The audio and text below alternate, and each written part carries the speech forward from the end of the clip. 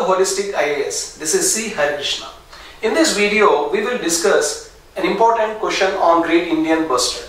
Of course, we will have information related to other species of Great Indian Bustard, Bustard group, what we call.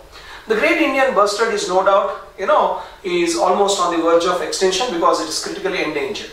Not only that, the reason why we have to discuss this particular question now, this particular topic, especially the Great Indian Bustard, is its importance related to COP13. The Conference of Parties 13 to the Convention on the Conservation of Migratory Species was held at Gandhinagar, in Gujarat in February 2020. So that is the reason why, we have to discuss. So this Great Indian Bustard has been selected as mascot for COP13 with the name Gibby the Great. So that was the main reason why, of course, we have to study this. Now, with relation to Great Indian Bustard, please look at this question. The question is, the Great Indian Bustard has become endangered, critically endangered. Which of the following birds also belong to the Bustard group? Now, there are 4 birds here. 1, 2, 3, 4. The first one, Haubara. The second one is Bengal florican. The third is Lesser florican. And of course, fourth, Himalayan quail. Now, you have to find out which of these 4 actually belong to the Bustard group. In fact, if you look at the options A, 1 and 4, B, 2 and 4, C, 1, 2, 3, and D, 1, 2, 3 and 4. In order to know this information, so in order to know the answer, so let us go to the Great Indian Bustard. Please try to get the answer meanwhile. So coming to the Great Indian Bustard. So the Great Indian Bustard, the scientific name is Ardiotis nigriceps. This particular bird was widely distributed earlier in almost the western parts of the country, and at the same time even in other states like Madhya Pradesh, even Andhra Pradesh also, in Karnataka.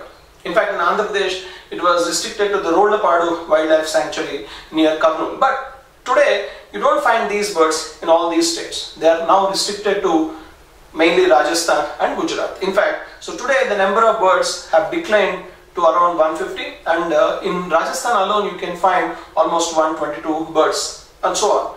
So that is almost, we have come to the end of this bird. Of course, many recovery programs are going on. This particular bird in 1994 was identified as endangered in the list of threatened species of IUCN. Not only that, it is also identified in the Schedule 1 of the Wildlife Protection Act 1972. In fact, the same IUCN has categorized it as critically endangered in 2013's list of threatened species. It's also listed in the Convention on the Conservation of Migratory Species, and at the same time is also listed in the Appendix 1 of CITES, Convention on International Trade in Endangered Species, Flora and Fauna. This particular bird, in 2013, the Rajasthan government started Great Indian Bustard project. Even the Desert National Park in Rajasthan is the place where these birds are today protected.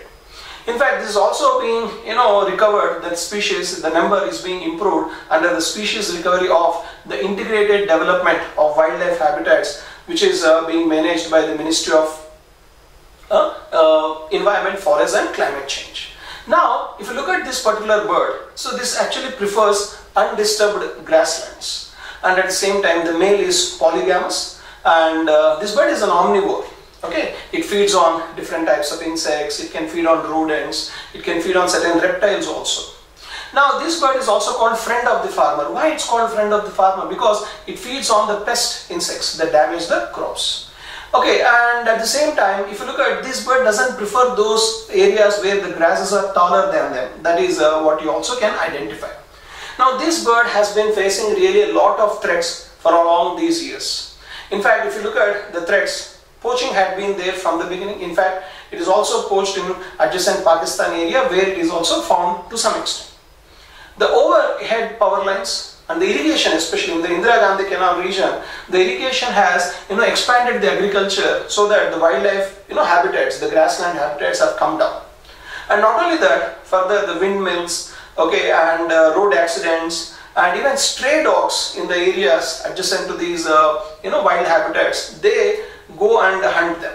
And not only that, when they eat these locusts and other such insect pests, they die. Yes, the birds are, reported to die when they eat, especially locusts, so which are killed due to the pesticide spraying. Okay, so hence there are so many threats associated with the great Indian bustard today. So this is the information with relation to the great Indian bustard. Coming to the other birds in the list. So that is Haubara. So we look at Haubara. Haubara is a bustard. Haubara bustard.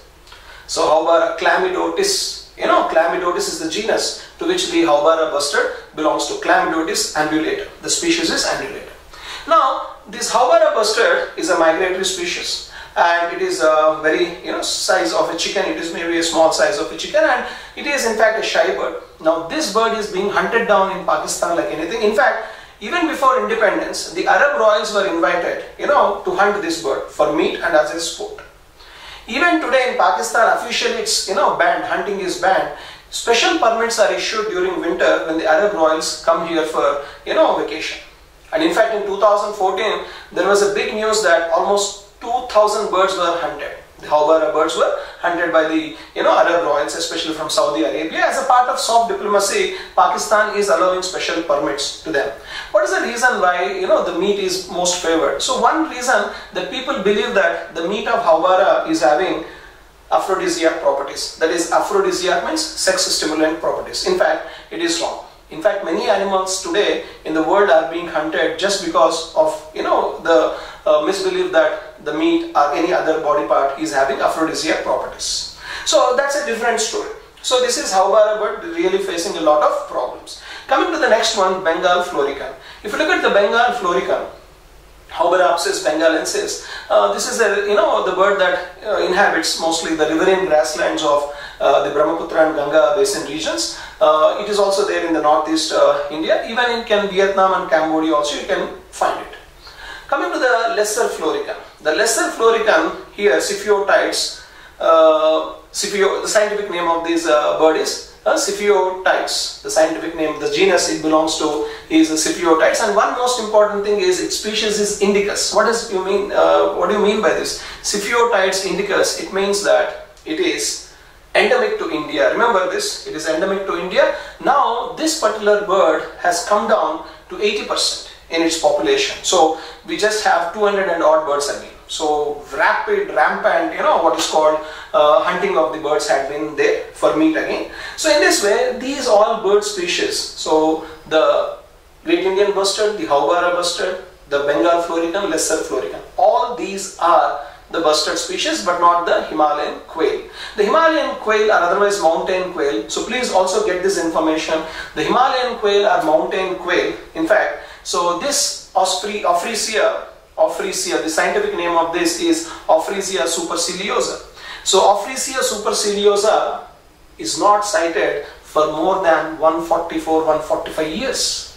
Last it was seen in 1876.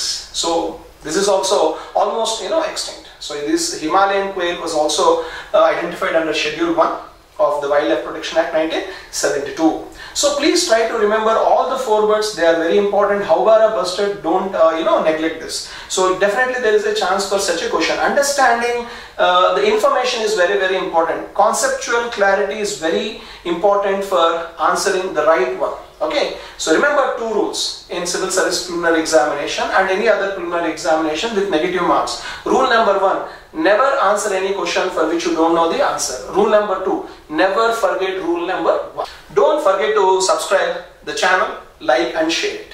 Okay, so thank you.